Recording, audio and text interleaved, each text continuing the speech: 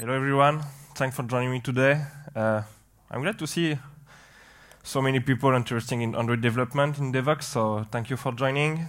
My name is Jeremie Martinez. You can find me on Twitter or on my blog. You can find on the slide. So back to the talk. The main idea is to demonstrate that nowadays with the right tools, the right methodology, we can now achieve a full pipeline to release from one Git push to a Play Store release. So first, a bit about where I work. I'm working at Captain Train, obviously on the Android application. Does anyone know about us or what we do? Some? Okay, so basically we sell train tickets around Europe from as many carriers as possible. So the idea is to provide a user experience that the current carriers cannot provide. So we are together with the backend team trying to integrate as many carriers as possible, so it's going well. We have been acquired back in February by the train line, and so basically we are still doing the same thing. We are just handling the European train, and they are doing the UK market. So we recruit for almost all positions, so if you're interested, don't hesitate to reach me after the talk. So let's start with the conclusion. It's important to understand that processes depend on context. What I will present today works very well. I already implemented in various projects. At Captain Train, for instance, we use a huge part of it. But it remains an objective. It's a long path to reach this level of maturity on CI process on Android. So it will really depend on your team, your application, your company. Everything on the context is important. So see it more like a recipe that works for me, and take whatever you can that you find useful to be able to reuse it in your case. But yeah, this talk was about the feedback about what I implemented at Captain Train and what is working for us. So if we take another look at my talk's title, what do we call DevOps? So let's take a definition. It promotes a release process which brings together through communication and collaboration both development and operational teams. Well, we can see that there is a problem here. I don't have an operational team when I'm working on an Android application. The only thing I have is a famous and feared developer console, the Play Store developer console. I'm very sure. How many Android developers are in the room, please? Okay, so many. How many have written an app professionally, like not on a weekend project, a pet project? Okay, so almost everyone. Okay, great. So the idea is really to see how we can interact with the Play Store now. But before going to the Play Store, you must have a good continuous integration. So let's make sure we have the same definition. First, for me, it's automated build. You must stop the it works only on my machine. Second, the build will fail fast, so you will be able to fix it fast. So you will guarantee you always have a working build, and it's really important. Then your build will always be tested, so you can ensure quality and non-regression. Then, if you have a constant packaging, you can avoid human error. If it always packaged the same way, there is no reason it won't work the day you need it. And finally, every release, since you are a bit more confident in your process and you trust it, you will avoid bad surprises and you will have an easier release. So why I'm talking about continuous integration, and you will see it's some part of my talk, like 10 or 15 minutes, it's because that's a source of a solid process.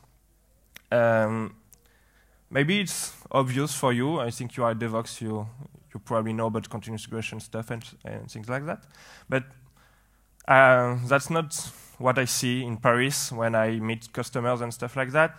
They are not really, I still see people building APK on their machine and just not using testing and stuff like that. So that's why this is important to have a reminder about it. it's something that grows a lot recently, like the last 2 years, but I still see some projects neglect it. So yeah, so we take some time to see how we can have a solid process for the continuous integration.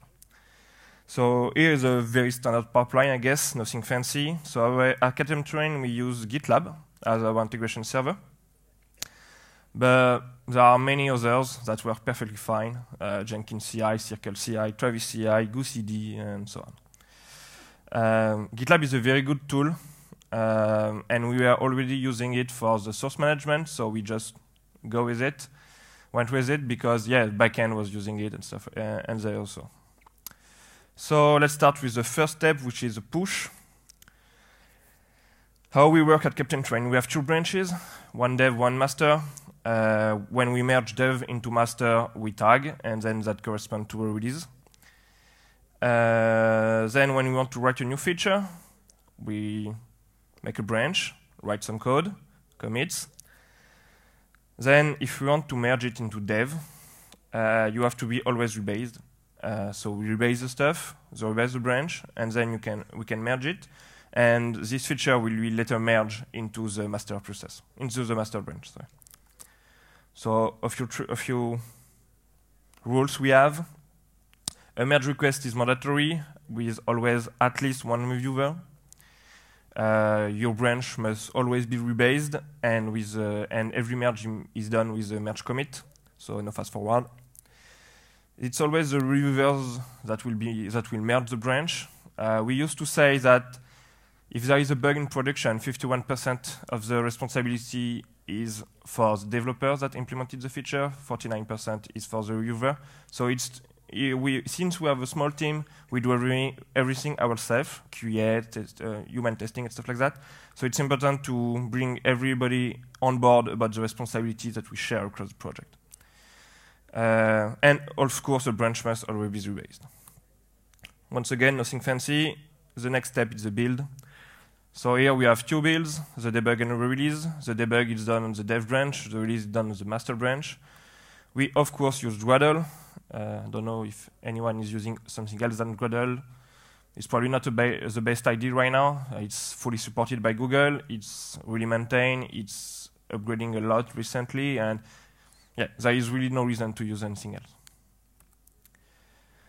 We also use Docker to build our APK on the CI. So, okay, sorry for the French one. Every build is highlighted. We have different architecture possible. And finally, we have more power. The thing is, before we had to connect to the CI server. We didn't have the credentials with the Android team because we don't use it so much. So being able to build with Docker make us able to really easily work and to really have the power to upgrade the SDK and stuff like that. Then the next step is the testing. So firstly, if you doubt it, yes, we test even on Android.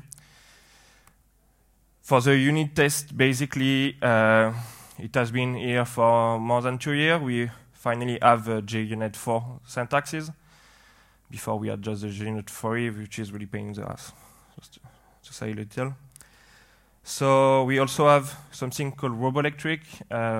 Who does know about Roboelectric in the room? Okay, so just a reminder, Roboelectric basically is a way to test your Android code directly on a JVM. It will shadow some classes from the Android framework, load them in the JVM running your unit testing, and you will be able to test some stuff. You have to be really careful about Roboelectric because most of the time when you are interacting with the Android framework, you are not testing using the Android framework. You are using a shadow that is not the real code. So be careful about it. And what I say a lot is you have to test your code that is using the Android framework, not to test the Android framework. I saw a lot of people trying to test, I don't know, the life cycle of an activity or package manager and stuff like that. So that's really not a good idea. Just stick with with testing your use of the framework. For instance, I use it a lot for testing my parcelable. Just an example. So how does it work? It's really easy. That's a good point. It's a dependency, and then you have to add 2 annotations. The first one is the @runWith, that you will be able to run roboelectric tests, basically. The second one is the config, where you will be able to add some configuration, like where is the path of the manifest, which SDK you want to run your test on, and stuff like that. Integration test. So there was this debate like some years ago, like 1-2 years ago, Espresso Robosium. There is not anymore. Really, Espresso is really, once again, maintained, supported, and upgrading with Google, so it's really the better tool actually to work integration test. So integration test, instrumentation test, end-to-end. I mean, that's probably all the same. He has to run on the device. So, yeah, my opinion is that for integration test, most of the time you only want to test the main user flow. It depends where you are in your project, but for instance, at Captain Train, we are changing a lot of stuff all the time. So maintaining our instrumentation test would be just not possible. I mean, we have 2.5 people in the team right now. So yeah, it would take too many times. But I think when you reach this point in your project where you are more maintaining it than creating it, it's a good idea because yeah, you will avoid regression and stuff like that. For instance, at Captain Train, so as I said, we sell train tickets. So what I want to be able to test is the search, the cart, so be able to book a ticket, to pay a ticket, and finally to see my ticket and be able to travel with it. So that's what we will test. It's really yeah, the main flow and why our users are downloading our app. That's the main idea because if you're familiar a bit with the train, you know the fares are really complicated. This is an old industry, and I couldn't test that every card and every discount card with every route is working well. So we just try to have a test that will ensure that our main goal is always verified and checked in our CI. And that's it for the test. A bit about the quality. For instance, when I said earlier that at Captain Train we implemented a huge part of it, of the process I will present today, this is the case where we don't use what I will present, because we are a small team and we have huge and in-depth code reviews, so really count on that to be able to maintain our cleanliness of the code, I would say. But there are some tools that can help you, especially if you have a lot of junior developers in your team, or if you have, I don't know, if you are alone. I mean, that happens a lot to me before. I'm just the one guy doing the Android application, so I need someone to verify or something that I'm not just writing bad stuff. So SonarQube is the one. It's really a great tool, basically. It regroups rules that you share with your team or that you shared, and it will monitor your Java code and do syntax analysis, donc static analysis. So you will be able to retrieve some health indicator about your project, about your Android application code base. It's very easy to set up, and I'm pretty sure most of you already know about it. So it's just a Gradle plugin to add and Gradle tags to run, and it's working perfectly. Then you have lint. So does everyone know about lint or what is lint on Android? Okay, so lint is a tool associated with Android that will monitor your code to find errors and warning on really specific Android problems. For instance, when you want to use a method, but it is not available for the Android version you are supporting. For instance, I don't know, I want to use a method available in 18. In API 18, I am just supporting 16, so there will be a crash on the 16 and 17 API and devices. So it will say, okay, here you are doing something bad. It will also help you with runtime permission, for instance. You say, okay, I access something about the contacts of your device, and you didn't ask for the permission. Since this is a dangerous runtime permission, you have to make it validated by the user. So it will raise an error and say, okay, yeah, there is something wrong also here. And finally, another example I have is when you hardcode a string, it raises a warning saying, okay, one day you will probably want to be multilingual. It will be really difficult because you should not hardcode a string. But what less people know is that you can go really further. Actually, you can implement a custom lint. So what is a custom lint? Is basically implementing your own lint rules. So this is a classic Java project that will have a task, for instance, Gradle, that will have a task that will install your jar that in the .android/lint, I think. And you will see that I will show some code that it's really simple and it really can help your team. For instance, the issue we'll try to detect here is every attribute that we write in our Android application must be prefixed by CT to make sure we avoid clashes with other libraries you could use. So the first thing is to extend a detector. Here I extend the resource XML detector, but there are a lot of detectors, like Java detector, class detector, translation detector. There are really Google is already providing a lot of detectors that you can just plug in and extend a bit to match your behavior, but it's really easy. For the issue, when you create it, you have to pass an ID, so a TTR not prefixed. You must explain what you are checking, so you must prefix your custom TTR by CT. You may explain why you are doing it, actually. So we prefix all our TTRs to avoid clashes. Finally, you provide a category, a priority, and a severity. And then you link the implementation you have with the scope. This scope is where should I go? It helps Lint to say, okay, I should look at the resource file scope, so at the resource files. But you can say also the Java files, the class files, and stuff like that.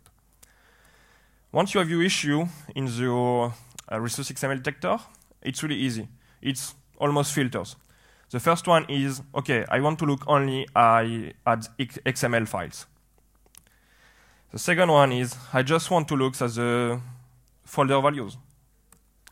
Then you say, I just want to look at the attr tags. And in the attr tags, I want to look at the name attributes. And once you filter everything, when you arrive at the visit element method, you have the good stuff. So you are returning your attribute node, getting the value, and if it doesn't start with Android or with CT, you will report an issue. So when you report an issue, you provide the issue we created before, the constant, the node, where it happens, and what they call a location and another definition. It will help the IDE to display a warning directly inside with this information and to locate where you have the problem. So it's really interesting. The final step is to create another class, which is called an issue registry. For instance, in Captain Transact, Captain 10 registry. And you provide the list of issues you are supporting. That's where the lint will go. It will retrieve all the issue registry extension, and will retrieve all the issues, and then you'll be able to generate a custom report. And the result will look something like that. So usability in the typography step, and you have then the explanation. So please, do not underestimate the lint rules. They are really powerful and they can really be useful. I see mainly 2 use cases.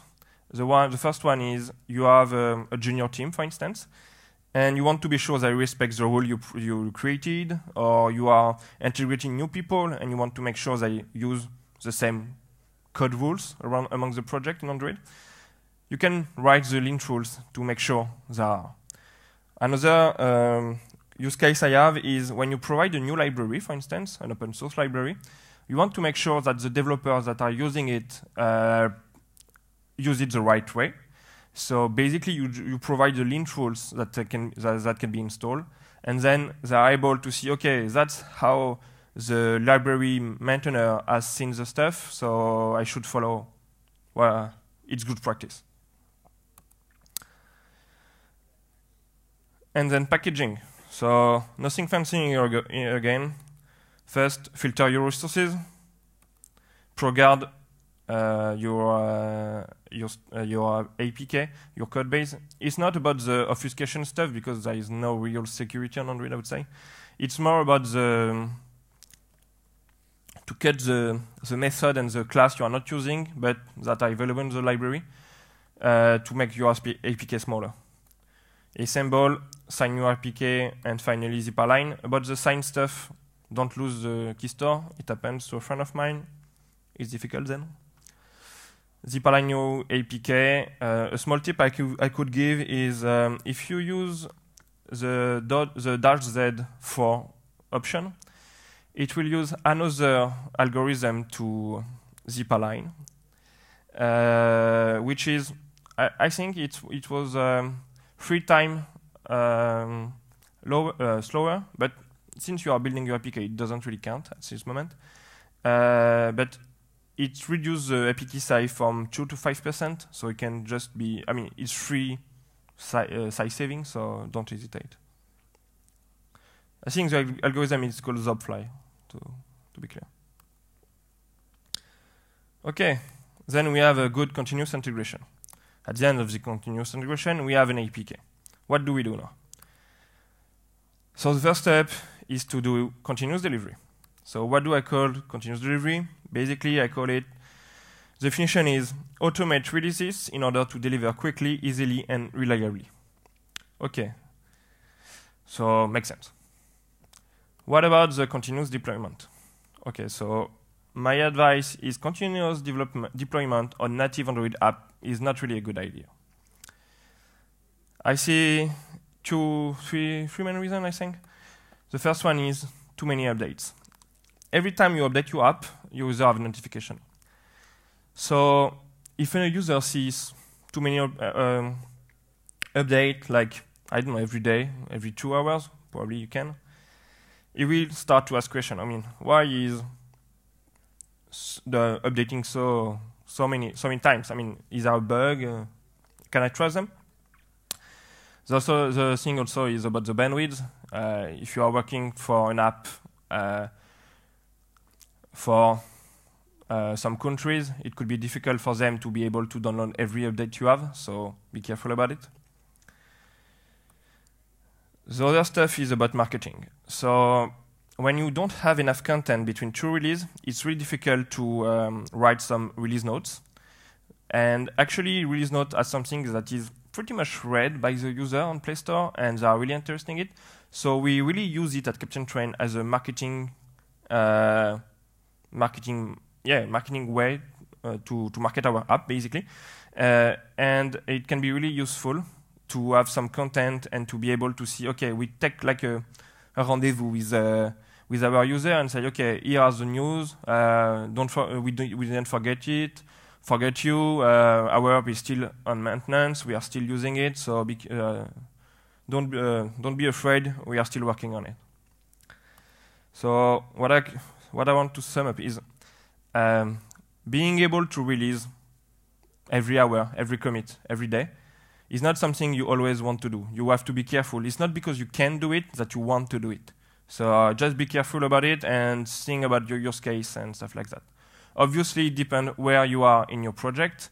If you are writing it right now and you are creating it, you will probably have to confront you to the production faster.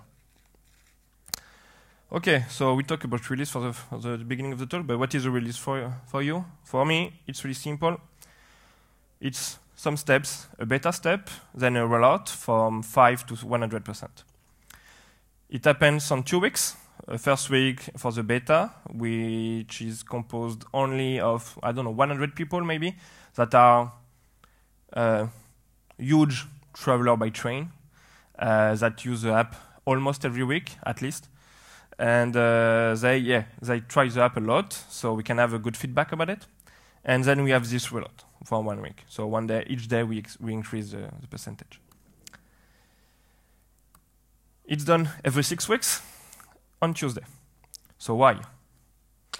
Well, why 6 weeks? At the beginning it was 4 weeks, because 4 weeks was really work for us.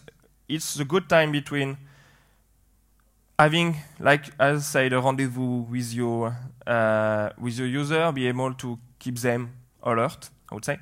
And also 6 weeks is large enough to be able to ship real feature. We see that right now we have some problem because our features are taking a lot of time to be implemented. So 6 weeks is really perfect for us.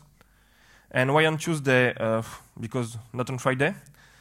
And because Tuesday was really great for us because all the team is in the office at this moment, and also it has a reputation to be the best marketable day.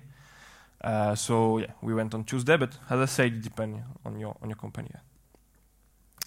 So when we want to release, basically, as I said earlier, we merge dev into master, then it launches the continuous integration process, and then the continuous delivery process. So the continuous delivery process is composed of 2 main parts. The first one is the screenshot, and then there is the publish one. About the screenshot, the only thing I can say is don't neglect it. It's really useful, especially for a startup like us, to earn some conversion. It really helps, and if you have bad screenshot, it can really disturb you, so be careful. Be careful about it. So, but for instance, at Captain Train, we are managing 5 languages. We take 6 screenshots for each languages, and we have 4 devices: the Phone 5, the Tablet 7, the Tablet 9, and the Wear.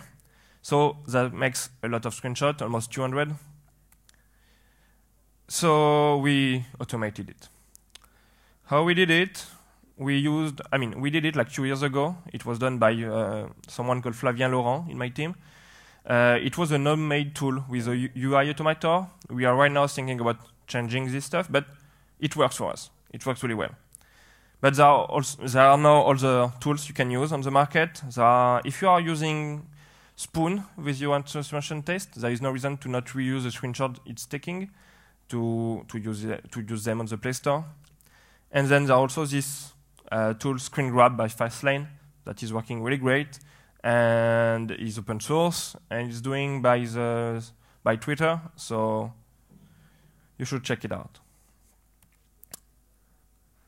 And then there is the publish. So the publish, my first idea was how can I avoid bad surprises?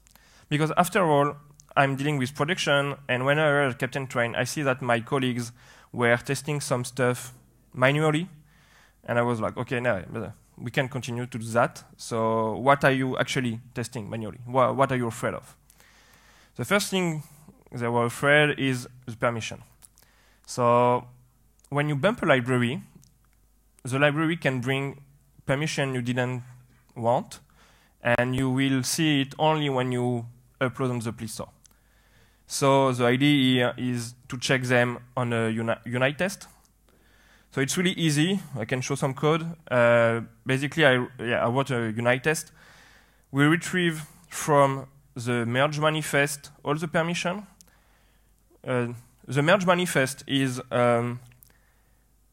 before building your UIPK, the Android build system will retrieve all the Android manifests from all your libraries are using it, including your own. It will merge them into a single one, and then it will be bundled into your APK. So the idea is to just retrieve this SPK at this moment and retrieve all the permission it has and compare it with the one you want. And if there is a mismatch, we fail the build. Sorry.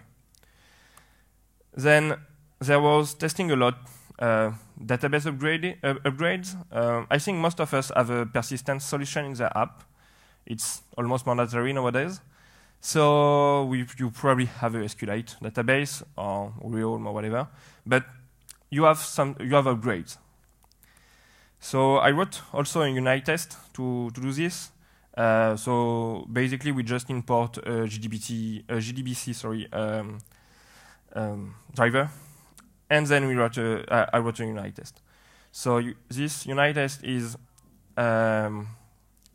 we create a DP open helper that just representing the SQLite database. Then we use the onCreate method on a new database, like a from scratch database that has nothing in it. And then we use the onUpgrade method on the origin database from the version 1 to the current version of the database. The origin database is the database in the state of our first release in the Android application. Then from these two databases, so we have one database read from scratch with all the schema, and one database upgrading every upgrade we ever released. They should be the same. So we extract the two schema from them and we compare them. If there is a mismatch, we fail the build. To extract the schema is really simple. We retrieve the connection with the GDBC driver, obviously. And then in the metadata, we are able to retrieve the table. We build like a string, which is more like a key, actually, of an identifier of our application, of our table, sorry, with the table type and the table name. Table type because you can, with this method, you also retrieve the views, if you have some. Once it's done, we do exactly the same for all the column of all the table. We build another identifier, sorry, with the column name, the type name, the isNullable, and the default. We build this string, which is basically, it really identifies this column, and we add it to the schema. So at the end, we have everything. We have a set of string where each string represents either a table or a column, and exactly what is the table and what is the column in our schema. But you can go further if you wish. You can have primary keys, cross-references, and indexes. And almost everything you have is in the GDBC metadata. OK. So once I removed all the things that we were afraid of, we can go to the Play Store. So let's start a small game. To your opinion, what does this tiny arrow does here? Do anyone has an idea?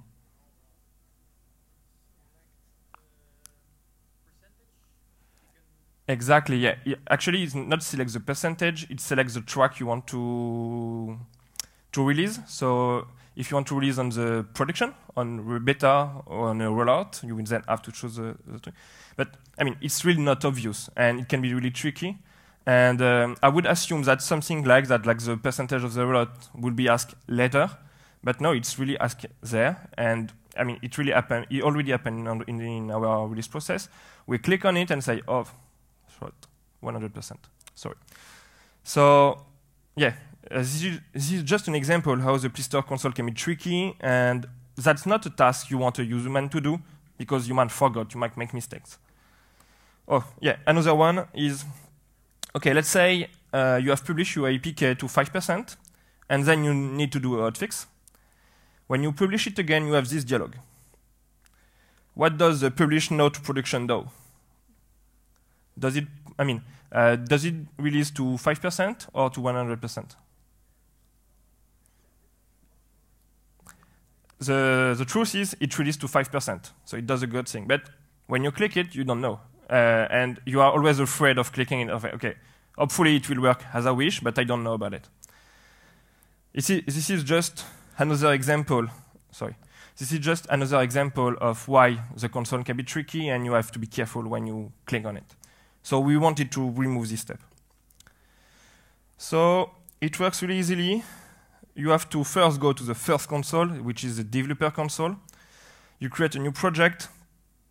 You enable the Google API Android developer, the Google Play, Android developer API. Then you go to create a new credential. You take the service account key 1, which will make you download a JSON file that we will use later. So you save it, and you continue on the process. Then you go to the Play console. You go to Settings, API Access, and then you link your project. So since that's the same account, you will see that all the projects from the developer console are available in the Play console, and you can link them or unlink them. It allows you to use the same publisher on several applications and to use several publishers on the same application. So you can do whatever you want, basically. Then you choose a client. So Google provides an HTTP API, but they also provide Java, Ruby, and Python. So you can choose whatever you want. I will go with the Java because I assume everyone here is familiar with Java since we are on Android talk.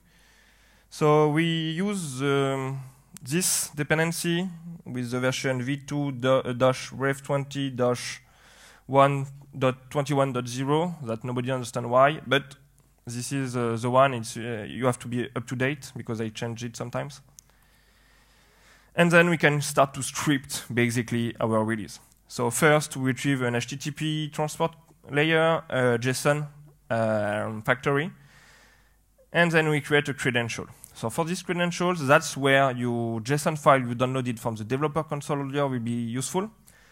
So you provide the transport and JSON factory, of course, and then you provide a private key ID, which is in the JSON file.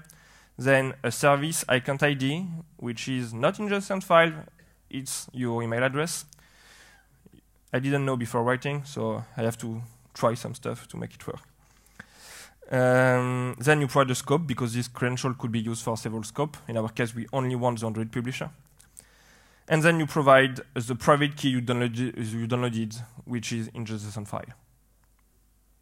And then, finally, you are able to create a new publisher, which you will precise the package name. And then you will see it's always the same. The naming are quite bad, I think, but it works. So from the publisher, you retrieve an edits. An edits is basically a transaction manager. I mean, that's how they should call it, but that's an edit.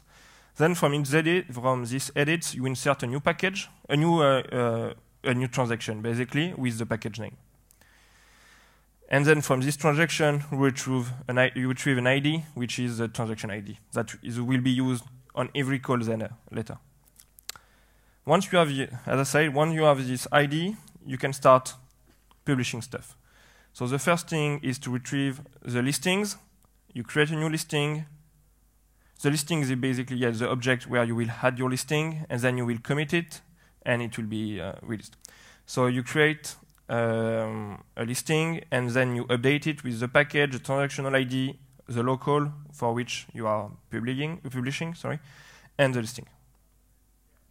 And then that's always the same. Let's see together. For the images, so the screenshot, you retrieve an object images, you create a new file content, which is your image with the MIME type, and then you upload it with the package, the transactional ID, the local for which you are publishing, and the type of the device. Every device is of course available. Phone 5, tablet 7, tablet 9 anywhere, so everything can be automated. And then we go on the APKs. That's where you're interested, I guess. So we retrieve the APKs, we create a new APK, and then we upload it with the package, the transactional ID, and new APK. And we retrieve this object, which is returned as an APK, because we want the version code, because the version code will also be used for the later call. Once you publish your APK, you will assign it a track. So you retrieve tracks. You create a new track with the version code, and then you update it with the package, the transactional ID, and the type of tracks you want. Here, there are also several other ones, all the one you need: production, rollout, beta, and alpha. And finally, we have the APK listings. So the APK listing corresponds to the what's new you have on the Play Store. So you retrieve an APK listings, you create a new one with your recent change, so your what's new. And then you update it with the package, the transactional ID, the version of the APK, the local the local you need, and the content. And then you execute it. Final step,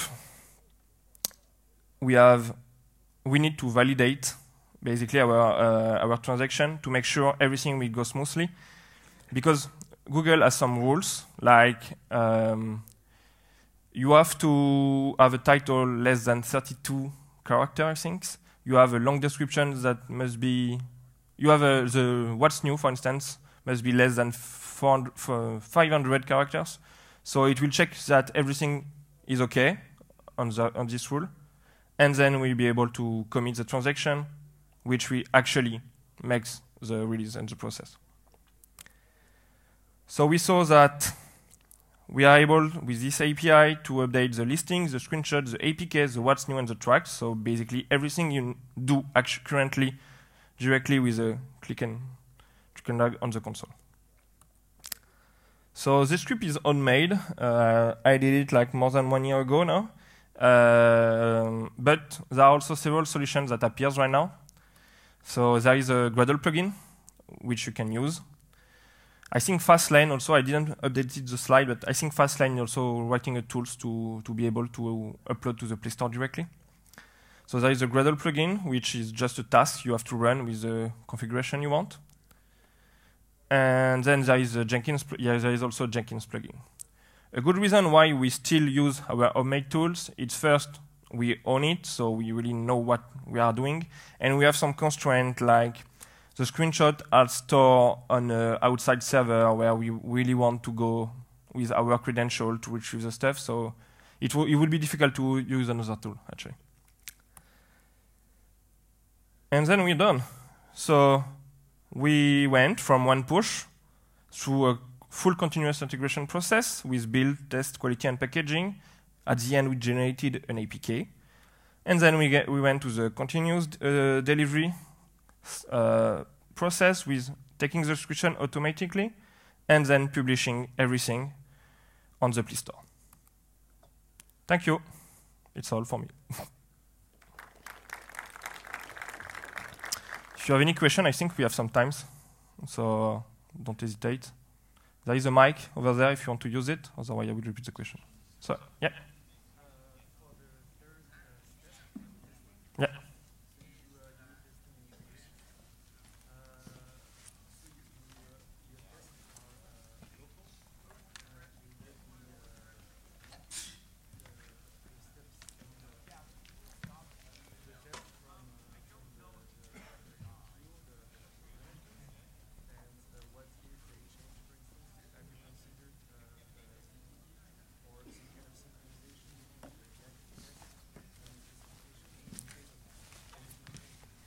Yeah, so the question was, did I consider writing the tests with the PO and people that are more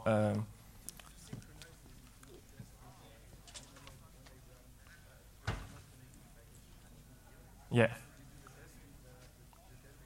Okay, so at Captain Train, we are 3 people, we are startup. So basically, we do everything. So there is no PO. Or we own our own product. So that's great. But it means we are in charge of maintaining the tests, making sure they are good for the product, and developing the feature. So we don't have this case of synchronizing. So since we own everything, but as I said, it depends on the case. I think it's great if you have a huge team and huge process with a product owner that is really implicated in your team. It's probably great to have someone making sure that the tests are working well, but it has to be a bit technical because really on espresso testing are not really easily read, or I mean, no one. Probably it's more the developer that has to write them. So yeah, you have to be sure. Yeah, Cucumber and stuff like that. Yeah, exactly. Yeah, I know about them. Yeah, that would be a good solution. I mean, I don't have the problem, so I didn't implement anything else, but yeah, that would be a good solution, I think. I know, see, Shazam wrote something about it, so probably worth checking it. Is there other questions? Yeah, sure. Yeah. If it can't validate, yeah, it fails, and it reports to me, yeah, okay, it fails because you didn't make sure that your title was less than 32 characters, so I fix it, and then I re-upload it. So yeah, I have to start the build, the process by hand because I won't merge again. So yeah, but we try to make sure. Actually, I have some unit tests that run on this project, which make sure that all the content stored from the marketing are always validated. So yeah, so I don't have this problem. Most of the time, it's validated. It's just to make sure everything is. But I never validate never failed in myself. Is there any other question? Oh yeah, sorry, I didn't see you. Where do you store password for key store? Oh yeah, good question. It's bad. We used to store it in the Git, in our Git repository. Now we store it in another project, which is encrypted, I'm not the one that did it, so I'm not really sure, but I think we'll store it in another Git where it's all encrypted and you have to have the good write and stuff like that, and the credentials for this Git are only stored on the CI machine. That is not accessible by everyone. I think that's how we do it, but I'm not really sure, to be honest.